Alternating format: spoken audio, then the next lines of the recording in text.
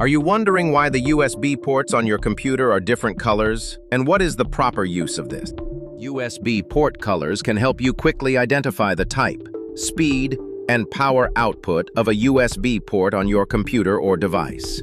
Each color typically corresponds to a specific USB version or functionality. Here's a complete breakdown. Proper use of each type. White, for simple peripherals like older keyboards and mice. Black for mice, keyboards, printers, and older USB flash drives. Blue for external hard drives, SSDs, high-speed data transfers. Teal blue for very fast external drives, 4K webcams, etc. Red for high-speed data plus fast charging of phones, tablets. Yellow, charge phones or tablets even when the laptop is shut down. Green, check your device manual. It may be used for special functions like Xbox controller connectivity.